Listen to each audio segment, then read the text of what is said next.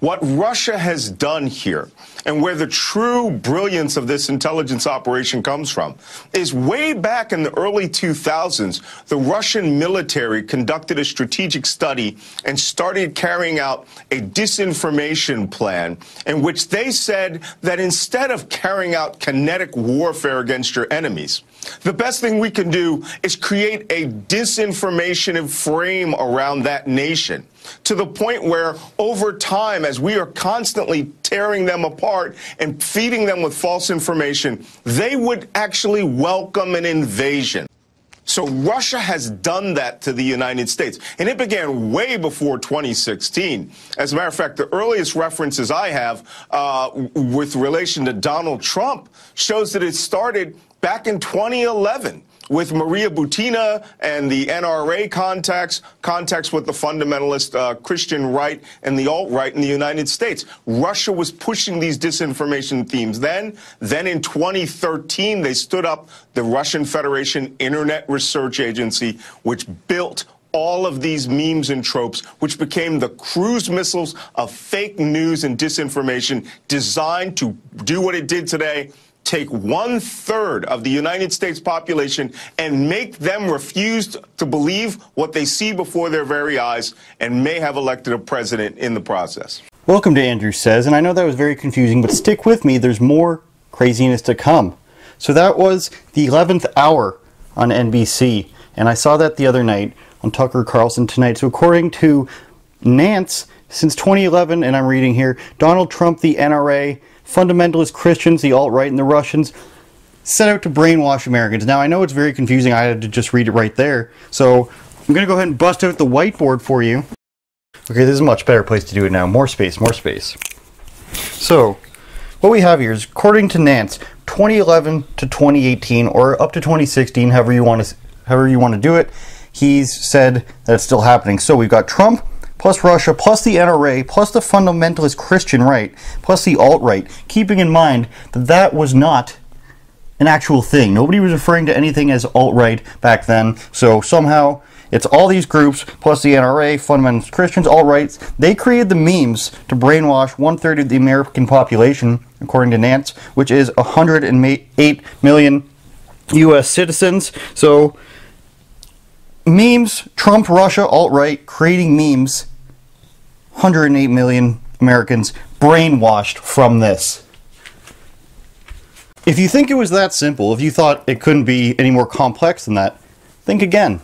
They have played on the themes of far-right conspiracy theorists from the 1960s. The John Birch Society, a sideline group, in the farthest extremes of the libertarian parties.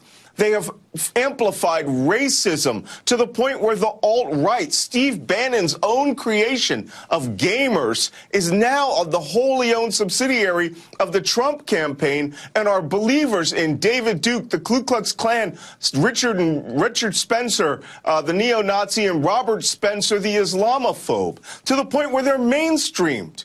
This is how effective this information warfare campaign has been carried out. And let me tell you, this report shows how they went after to suppress the African-American vote. And there is no doubt in my mind, or anybody else's in the intelligence community, that doesn't believe that it took American citizens to assist them in really getting down to where these voters were who needed to be suppressed.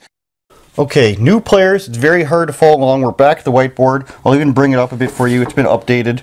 So we left off at 108 million brainwashed U.S. citizens. So now they've been using 1960s conspiracy theories. I wasn't aware that was going on. Plus Steve Bannon, plus the alt-right. Remind you, the alt-right would probably be quite angry with Steve Bannon for working with Milo Yiannopoulos and Ben Shapiro in the past, but we'll just pretend he's alt-right anyways, because that's what we do. The alt-right gamers that somehow Steve Bannon created, remember he said that they created these alt-right gamers who support the KKK and Richard Spencer, and have since brought him into the mainstream somehow. I'm not sure if Richard Spencer is mainstream for a good reason, or maybe it's because people don't like him, but we won't talk about that. And therefore, they are suppressing the African American vote. So, 60s memes, 60s conspiracy, Steve Bannon over here with his alt-right gamer crew, supporting Trump and the KKK as well, somehow. That's suppressing the vote. Now, I know I saw Nance somewhere else, and that was on the Bill Maher show with Milo Yiannopoulos. So let's take a look at that. All I know is this. I have one quick question. I'm not a journalist, and I may just be an old spy, but you were talking about confusion. Were we talking about you? What? Because you sound very confused. You were talking about people being confused about their sexuality, their position in the world. No, you know, I mean, I've been to Port Said in Naples, and you look like you've been there a few times. But because you seem to be very confused about who you are and what you are. You were the one pulling your wallet out, sweetheart. Yeah, that's all right, shipmate. Oh. No, I'm... See, do you always have to fight with everybody? I don't! We were having such a nice time, but you always invite such awful people on your show. These are not... They're so stupid. Look at... No, come on. You need to start inviting higher IQ guests. Or Your argument is that these people are stupid. You didn't hear a word this man said early in this segment because he can talk circles around your pathetic, douchey little ass for me. Just one quick question. Yes. Are you the real true face of the alt-right? Because I thought the Nazis were in there. How did they take you on board? This is one of the enduring mysteries of American media. Oh, it's How a can mystery. this movement be a anti-Semitic, white supremacist, hateful, bigoted, racist, homophobic movement, and with a gay great Jew pearls who never shuts up about his black boyfriend is the head of it? Something's not quite right. Now, I know, it's Milo being Milo, but this guy can talk circles around you. I mean, that's clearly not true. This is a whole lot of stuff just thrown in. He's thrown in every buzzword, alt-right, Steve Bannon, Russia, that he can, and people are just eating it up. And he basically attacks Milo on the show for being gay and calling him gender confused, which is interesting because that seems to be supported.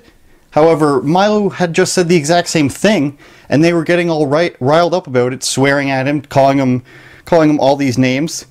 So how can one side say one thing and everybody be mad at it, but the other side says the exact same thing but directed at a person on purpose to hurt them? But it's okay. And MSNBC will have Nance on again. They've had him on several times. Joy Reid is allowed to have her show still, even though she had like the anti-gay blogs or whatever, and then she said she didn't remember it or it was hacked. My Facebook was hacked last night, guys, excuse. And then Mika Brzezinski saying butt boy. Now, none of this is offensive to me, but if they're going to live up to their own standards, then these people can't continue. Because if you're going to say that everybody should be deplatformed or banned or boycotted for all this stuff that you say is hate-filled and bigoted, then how are you going to sit there and tell us what's what, meanwhile you're not following your own rules? Do you think they would ever have Milo on? No, they would not, which is why you need to give Bill Maher credit when it's due for having people from the other side on, even though he probably agrees with them 90% of the time. He is still a major DNC donor. If you didn't know, back in 2016, I think it was, 2015-ish, he made his own super PAC for the administration, $1 million of his own money. So the point is, next time you think you're just playing Fallout or you're just playing Fortnite, you're actually taking part in an alt-right conspiracy theory, which is supporting the KKK and Richard Spencer and suppressing the black vote. So just remember that. I'm Andrew Says, and I wouldn't lie to you. Except for maybe this once.